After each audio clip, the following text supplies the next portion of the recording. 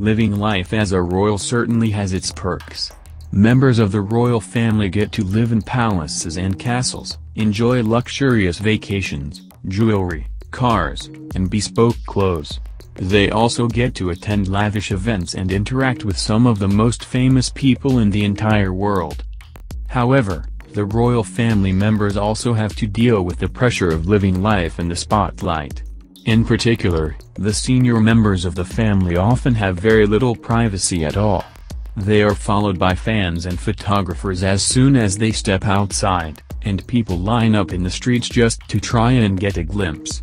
As if that weren't tough enough, everything that they say or do seems to somehow find its way to the cover of every weekly tabloid. When Meghan Markle married Prince Harry, her life forever changed. She suddenly became one of the most famous women in the world, and now that she and Harry have welcomed baby Archie, their level of fame has reached an all-time high. They have been quite vocal about wanting to give their son a quiet life. So, is Africa as normal as it gets for the Sussex family? Africa is a special place for the royal couple. As just about every royal fan is well aware, Meghan and Harry fell in love during a trip to Botswana, where Harry says they camped out under the stars together. According to Town & Country, the trip came after the couple had only been on 2 dates, and apparently they had a wonderful time.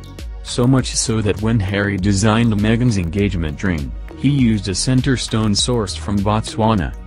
However, the time they spent there in the early days of their relationship isn't the only reason that Africa is near and dear to Harry's heart. After the tragic death of his mother, Princess Diana, when Harry was only 12 years old, his father, Prince Charles, took the young prince and his brother, Prince William, to Africa to escape everything that was going on back home in London, Parade reports. Meghan and Harry want to give Archie a normal life.